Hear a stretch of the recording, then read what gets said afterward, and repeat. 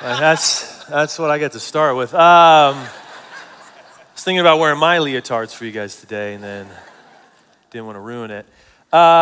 We have amazing artists, designers at our church. They make lots of great videos and graphics. And we said, hey guys, on Father's Day, we're going to start a new series, and we want to call it GAINZ, and it's going to be awesome. So we need a video before the sermon that's high octane and kind of broed out, and like a lot of testosterone. And then that is what they made for us this week. But hey, if you're new, my name is Kevin. I'm one of the pastors around here, and we're glad you're with us as we kick off this new teaching series. If you're new to church or new to us, what we do in a series is basically we talk about something for a couple of weeks, then we get bored, and we talk about something different. So we're starting a new series, so it's a great first time if you're here, and hopefully you'll be here every week as we talk about how to make some gains in our lives. And I'm not talking about your bench press. We're not talking about your bank account. We are talking about how to live the best kind of life. How do you get the most out of life? How do you live the kind of life you were created to live, whether you follow Jesus or not? We all want to live that kind of a life. But Jesus said, I came to give you life to the full, like the fullness of life. There is a fullness of life that none of us have fully ever experienced, but we all chase for it. We all want it. The kind of life, what we wish Jesus had said is, hey, I came to give you life, and you follow me, and it'll get super easy, and you'll have just happily ever afters, and you'll have no more pain in your life. He didn't say that. What he said was, follow me, and you will have life to the full, which means through the ups and the downs, the peaks, the valleys, the really good times and the victories, and the really bad times and the hard things we endure in this life, you will find a fullness of who I am and who you are in relationship with me. You will grow to become the man or the woman that I created you to be. It's the best kind of life, but in order for you and I to live that kind of life, we have a lot of next steps to take, or you could say we have a lot of gains to make in our relationship with God. The truth is, though, we all get really busy and very easily distracted, and sometimes just flat out lazy. And the truth of how to make the best gains in your life is far more simple. You actually probably already know it. We'll call it spiritual disciplines. And this is actually what we want to focus in on for the next couple of weeks, is talk about these spiritual disciplines, these daily simple practices given to you and I to maximize our gains as we follow God, that you and I would be strengthened and matured and sharpened constantly as we grow in our faith journey. And spiritual disciplines mean exactly what they say. Sometimes it's a discipline. Sometimes it's painful. Sometimes you don't want to do it, but you need to. And you find through these processes, spiritual disciplines are really simple. They're things like prayer, right? Many of us, we believe in prayer. It's a great thing. We even tell people, hey, I'm praying for you, even though we probably don't. We just say it.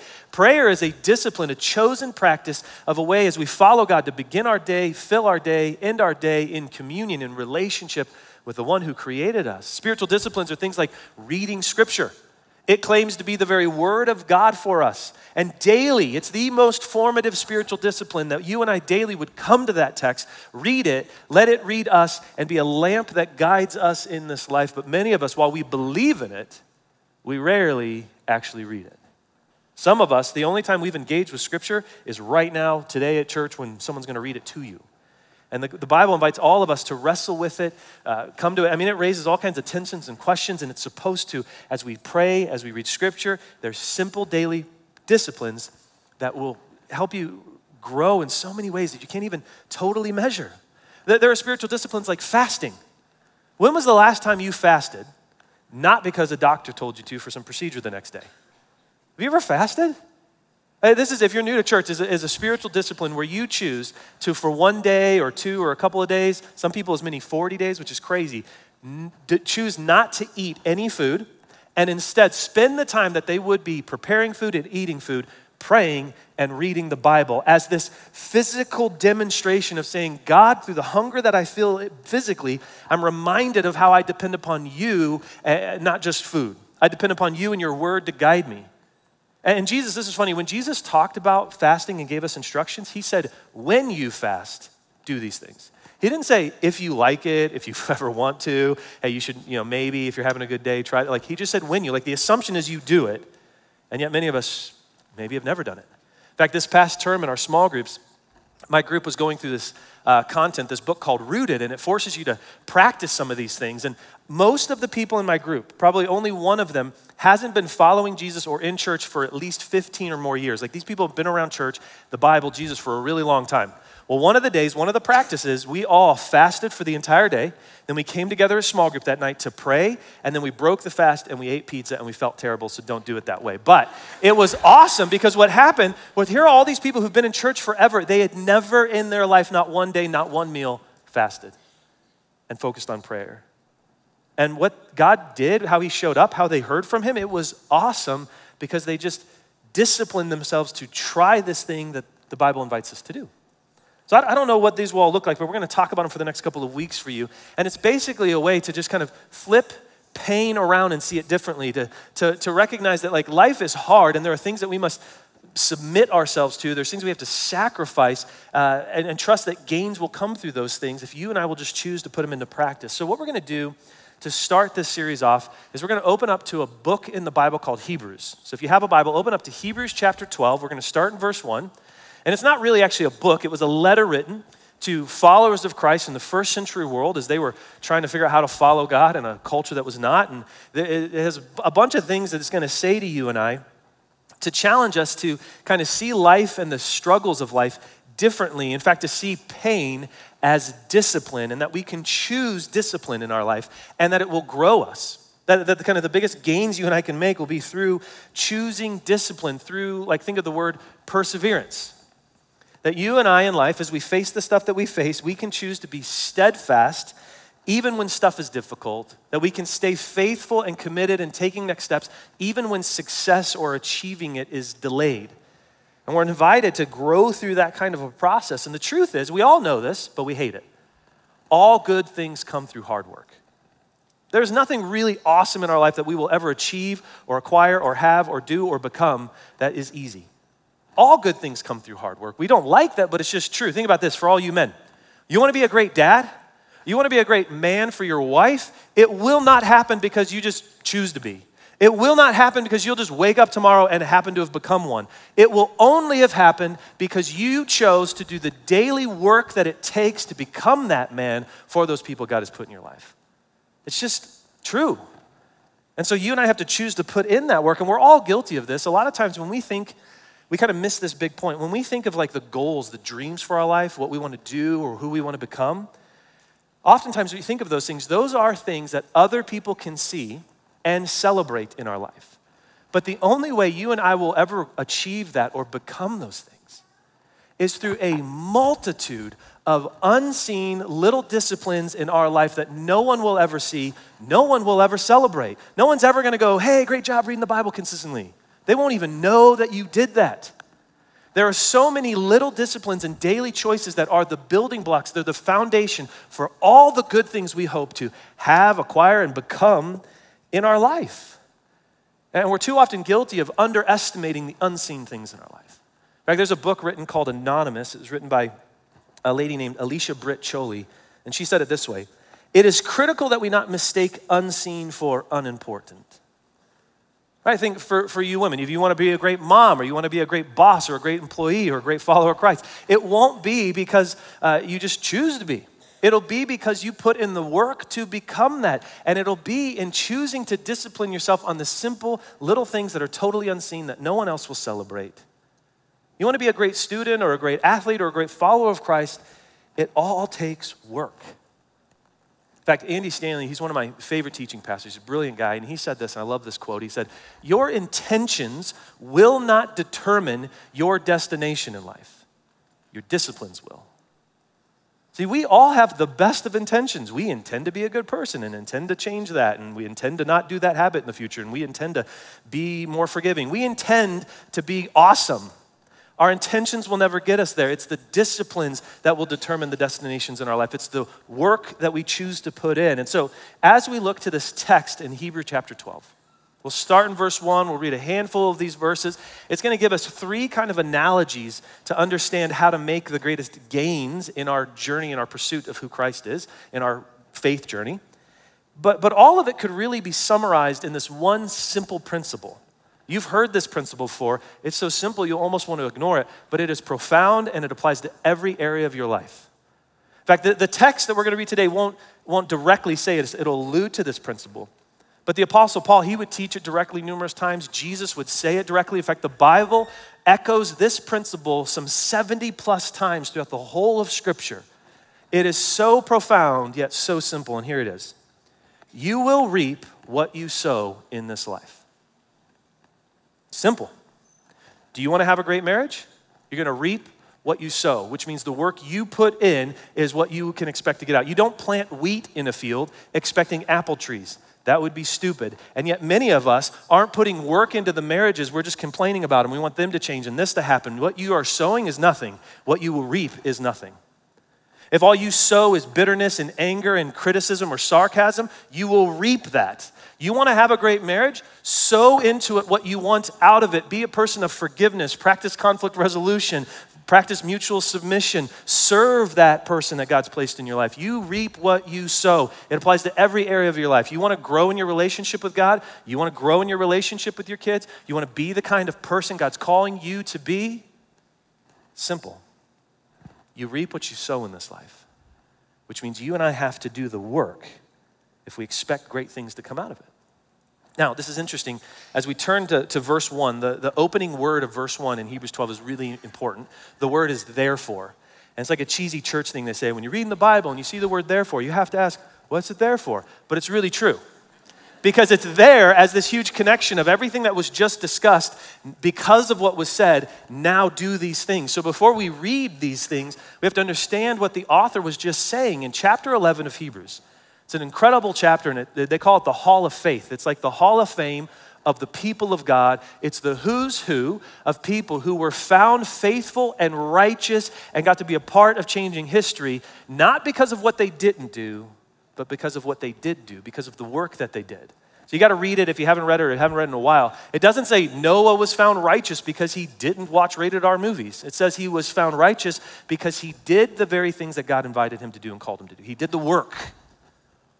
And so with all those people, those like incredible stories of people's faith and the things that they did, verse 1 begins like this. Therefore, since we are surrounded by such a great cloud of witness, like we stand on the shoulders of spiritual giants, let us throw off everything that hinders and the sin that so easily entangles, and let us run with perseverance the race marked out for us, fixing our eyes on Jesus, the pioneer and the perfecter of faith. For the joy set before him, he endured the cross, scorning its shame, and sat down at the right hand of the throne of God. Consider him who endured such opposition for sinners, so that you will not grow weary and lose heart. In your struggle against sin, you have not yet resisted to the point of shedding blood. See, in all the things that we go through and the struggles we have, the author is saying, if we keep our focus on who Jesus is, everything we go through pales in comparison. In fact, you can hear echoing the very words of Jesus when he said, hey, in life you will face many trials, but take heart, for I have overcome. Focus on me. See life differently. So kind of the first analogy that we're given here to understand this life that we're in and how to make great gains is to choose to see yourself and the life you're living as an enduring athlete. You're not just an athlete, you're one enduring the training, you're the one paying the price, earning the right to run the race that's been marked out for you. You are an athlete, at least in this regard. You might not feel like an athlete, you might not even look like an athlete, but you are one. And so it's kind of like the question Hebrews 12 is asking you and I is, how's the race going? God has set the course of a race, which means you can't run your own race. You got to run his race. How's the race going? How's your pace? How's your attitude? How's your energy levels? Are you cramping? Are you tripping and falling a lot? Are you laying on the ground giving up? Are you spending too much time at the Gatorade stations along the way of the race? Like, how's it going? And how can you be more intentional seeing that you're not just an athlete, you're one enduring the training, knowing and trusting on the other side of it, God is growing you through that process. God's calling all of us to enforce some simple little disciplines in our life and to throw off the things that hinder us and distract us and to start working on getting rid of some of the sins in our life, the things that we know don't honor God, and they so easily entangle us. And I love that the author separates those two things. The things that hinder us and the sins that entangle us are not always the same things. right? The stuff that hinders and distracts us, it's not always a bad thing. Sometimes they're quite good things. There's just too much of them, or like they're just not the best things for us to be spending our time on. Think of this. How many of us spend an insane amount of time trying to get high scores on really stupid games on our phone? Like if you could calculate the amount of time you've spent doing that, that is the exact kind of thing you will not grow old and sit down with your grandkids and be like, man, in my day, Grandpa was killing it on Temple Run. No one will care. No one even plays Temple Run anymore, right? There's some of us, we spend so much time trying to watch every episode of certain shows. Our grandkids won't care about that. That's not changing the world. Some of us, we spend way too much time trying to keep up with everybody's life on social media, or we spend way too much time trying to have our kids play every sport or give them every experience. They're not bad things. They're just a distraction from the best things that God wants us focusing on. So if you see yourself as an athlete in this life, what are the things that are hindering you and slowing you down and getting in the way and distracting you from the race that God has set before you? What is that? And the sins and the things that get in your way and mess you up. The problem for many of us is we're so good at self-deception. We can justify anything. I mean, all of us have blind spots. And blind spots are so tough to deal with because they're exactly that. We're completely blind to them. They're the kind of thing that when someone suggests it to us, we immediately want to downplay it or reject it or justify it. Just 2 weeks ago, Dave Dummett, our senior pastor, he's my boss. I was sitting down talking with him and I said, hey, what is a blind spot in my life? And you know what he said? He said, Kevin, you just work too hard. You're too disciplined. Just kidding, he didn't say that. What he did say, I didn't like. You know why I didn't like it? It's because it's a blind spot in my life. What if this week you asked your spouse or asked your best friend or asked someone close to you in your life who knows you, loves you, and will tell you the truth, what is a blind spot in my life I need to work on? What is something that is hindering me and holding me back from becoming who God intends me to be? And what I love in this text, if you're a follower of Jesus, the author of Hebrews is asking you and I this question. He's saying that the most important question you and I can answer today is, are you godly? Are you becoming like the pioneer and the perfecter of your faith? Are you godly? Not are you nice, not are you well-intended, not are you consistent in attending church, not any of those things. Are you godly? What's getting in the way of you running the race and becoming who God is calling you to be? And if you're not a follower of Christ, there's this incredible claim from Scripture. The gospel, the teachings of Jesus contend that found in the person of who Jesus is and your belief of what he accomplished and following his teachings is the answer to every question that you have ever searched for. I know that's a bold claim, but that's the claim that he makes as the author of your life.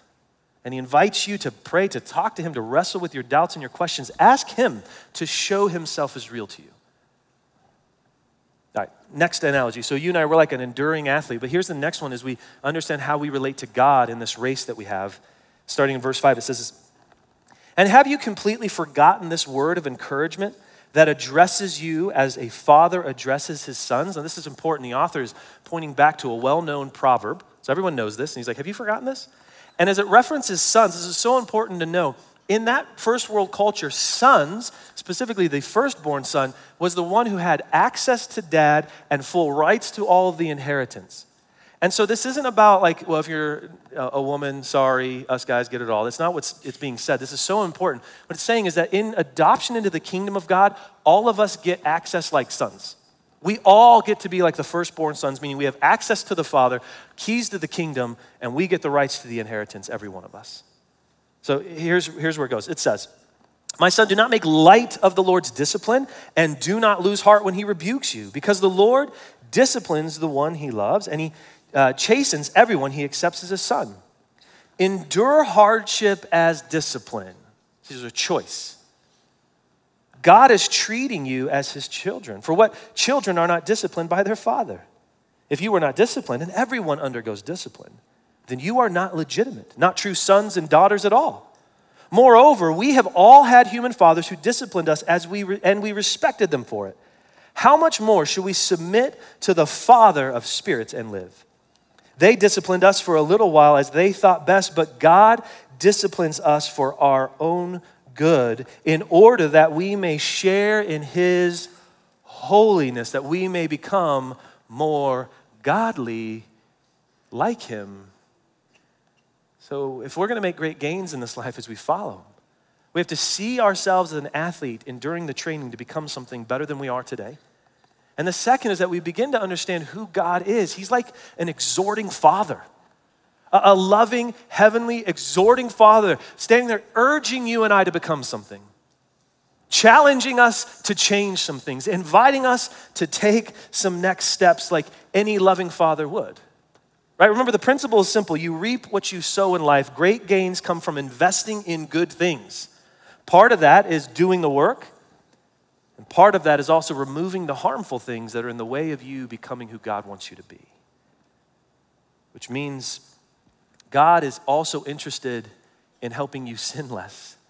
And like any dad, he will train you and rebuke you and discipline you to help you become the person that you need to learn the lessons that you need to learn so that you can become someone who not only sins less, but that your character grows. And God is not interested. He's not like some judge upholding the law and punishing us. He is a heavenly father who is trying to train us through discipline. Right? It's you've had those moments, like, you can't discipline other people's kids, but we think about it sometimes, right? You've had that moment, maybe at dinner last night, you're like, on behalf of your parents, I'm gonna teach you something. You can't do that, you'll go to jail. Because that's not your kid. But those who are your kid, you have a responsibility to train them, to discipline them, and that's what the author's saying. God is just like that. His love and his grace include discipline. That's not our favorite part of God, but it is absolutely a part of his grace and his love. That he loves you and I enough to correct our course when we're off track. He's full of grace, and the Bible goes out of its way to explain that he does not take pleasure in disciplining us. And sometimes there's a really fuzzy area of faith in this that sometimes people are like, oh, I got cancer, God's punishing me. That's not how it works. Sometimes you and I, we go through consequences because of our own stupidity. Sometimes we have to play out the natural consequences of the own mistakes or sins that we've made. Other times, we have to deal with the consequences of other people's sins and mistakes that affect us. Sometimes, we just live in a very broken world, and other times, God's trying to teach us stuff. But no matter what it is that we go through, the Bible is saying right here and claiming you and I can choose to endure hardship as discipline, which means we can see it as something that's gonna make us better. And so when we're going through stuff that's tough, instead of asking, why me, or where are you at, God, it's learning to say, no, God, I trust you're gonna make me better through this. Even if I really don't like it, or I really don't wanna go through it. Because it's not just him disciplining us, it's also him wanting to strengthen our character. Right, in verse 10, it said that he disciplines us for our good. That he knows where he's trying to take you, and so he knows the kind of strength and conditioning we need to go through to become that person. In fact, think about this. Think back in your life to a season that's behind you, you've passed it, but think about a season in your life where you grew the most as a person. When was that? Why was that? What was it about that season of life that you grew so much? That you just changed, you matured? What was happening? Was it not probably also one of the hardest things you've ever gone through? Like when you look back, that was the hardest thing you ever went through. And on the other side of it, you're like, man, I've learned so much about who God is. I learned so much about who I am or who I am not. Isn't that interesting? Like it's inconvenient, but it's interesting that some of the hardest things we go through in life go hand in hand with some of the times and seasons of our life where we learn the most and grow the most. That in the midst of the most need that we ever had, we learned the most that we ever did. Times in our life where we learned that on the other side of pain can come strength, that we can move past, face our fears and move beyond our comfort zones. Like those are hard things to learn in life. We don't like them, and yet they reap incredible benefits in our life. My wife and I, we try to teach this to our kids, and we do it in a number of ways, but one of them was years ago, her and I were at a marriage conference, and the speaker said something that just struck me. I'd never thought of this. He said, how do you know in our country, in America, when you're a man? He goes, in our country, we have no milestones or no gateways to manhood. In most other cultures, and especially through human history, there was some stuff to accomplish, some things, and then like one day, like you were a boy and now you're a man. And that's how culture views you, and there's a responsibility with that. And he goes, in America, what is that? And I was like, I've never thought of that. How do any of us guys know if we're a man or not? Are you a man because you shave? No, plenty of boys shave. Are you a man because you have a job and you drive a car? Nope, we know plenty of boys that do those things too. What makes you a man. So my wife and I, we have 3 sons. If you have daughters, I can't help you, but we have 3 sons. And we decided, in light of that, to go, let's every year come up with milestones to manhood and help teach them these very same things that force them to move beyond their fears and their comfort zones and learn skills and stuff. And so what we've done is we've kind of timed this out in their life where every year on their birthday, they have a new task to accomplish. And then selfishly, they have a new set of movies that they're allowed to watch. And this has been a bit of a contention in my marriage with my wife because she's always afraid I'm going to show movies before they're ready. Who knows when your sons are ready to watch John Rambo? You just know they have to, right? So I don't know when, so we just like pick the time. So it's super awesome. And every year, they're kind of fun stuff. Like you had to build a shelter and sleep in it one night. You had to open a bank account and learn savings. You had to start a business. My oldest is 13, and this summer he has to plan and take his mother on a date. He has to arrange childcare, which will be me, and he has to pay for dinner, which will just be my money, but he has to learn how to treat a woman and go on a date. It'll be like this cool little moment for he and his mom, stuff like that. Well, the best one by far has been when you're 9. When you are 9 years old, you have to go to Cedar Point and ride every roller coaster in one day. And it is awesome. It is so awesome. So when I took my 9-year-old, or he was 9, he's 11 now, my middle son, I took him there. If you've ever met him, he's really cute, but he's super cocky. And so when we got to Cedar Point, he thinks, oh, I got this. This is no big deal. And I'm like, son, you don't understand. He's like, Dad, I went to Disney World. I'm like, buddy, that's not this. This is a whole different world here. So cocky and thinks, I've got this. So he decides his first roller coaster is going to be the Maverick. Have you ever been there? Super fun, super fast. So we go back there and we get in line and he's like, Dad, I don't even want to ride with you. And I was like, okay, well that hurts because like this is like our thing. And all right, whatever. So he thinks he's got this. So he rides by himself. When we got back into the station, he's behind me. I turn around. We live in Michigan like you. My son is super pale. 0 colors left in his body. He looked like he had died. Like it was scared the life out of him. When we came off the thing through the little station that has the pictures, this is what my 9-year-old son looked like on the middle of the Maverick ride. That is called the fear of God on your face. And I was too cheap to buy the picture. I regret it since. But so my son comes off of this and he's like, Dad, I'm not doing that again. And I was like, son, you are. Because in the safest way possible, Dad wants to teach you that past your fears and past your comfort zones are some of the best experiences you will ever have in your life. And so naturally, I took him next to the Millennium Force because it's bigger and it's faster.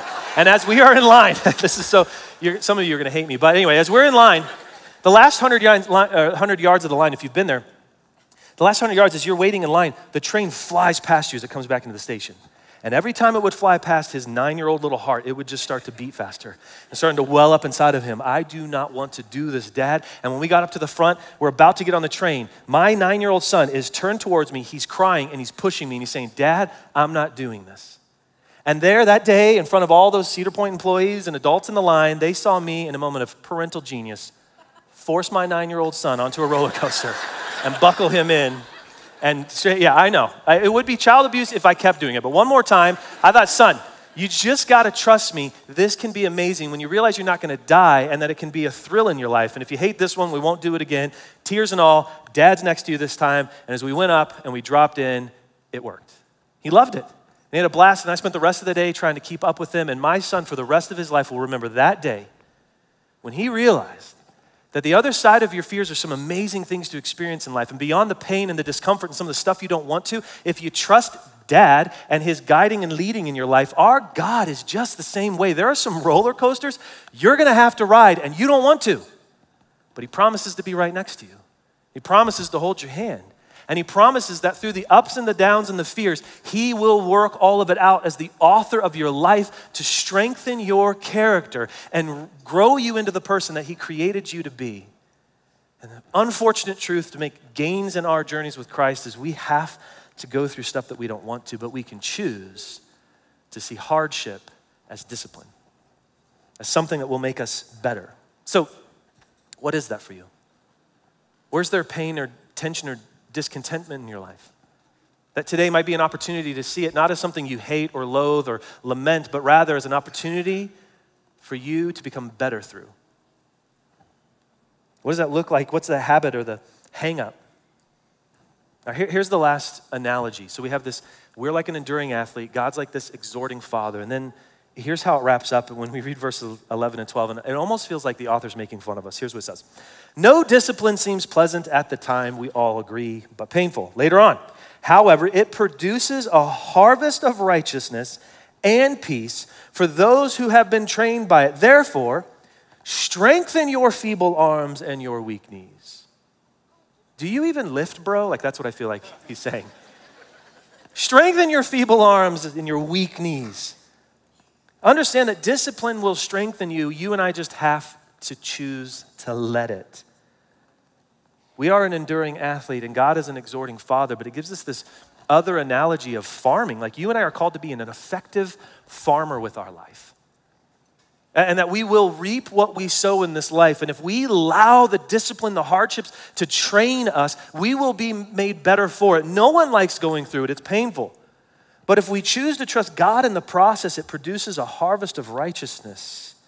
It strengthens us. And like a farmer, you and I are called to work hard, get up early, have routines and habits, and do the work. We can't cause the growth. Only God can. But we have a responsibility to cultivate the soil, to plant the seeds, to pull the weeds, to do the work. And I don't know what that looks like in your life. I don't know what weeds you need to pull. I don't know what nutrients you need to add. I don't know what you need to do, but I do know God is calling you to take ownership and cultivate your spiritual journey if you want to take this life to the full. To live the kind of life that matters, the kind of life that will leave a legacy that will make this world a better place. Because God's not calling us just to make some gains or take some next steps. He's calling us to win at the race of life. To farm with some intentionality and cultivate the right kind of habits so that he can grow you and I and change us. And this is so important when we talk about this. God is not in love with the future you. He's not in love with the future you who finally gets your act together, who makes enough gains to earn his love. He is not in love with you when you're trying to be perfect. You're terrible at it. You can't be. He invites you and I instead to focus on the perfect one, the perfecter and the pioneer of our faith. In fact, in Romans, Apostle Paul tells us that God demonstrated his love for us, that while we were still sinners, when we could never earn it or even know to ask for it, he demonstrated his love by dying for us while we were still sinners. His love has already been demonstrated, already been proven. His love for you are loved. And it's out of this love that you are invited to take next steps and become the son and the daughter he created you to be.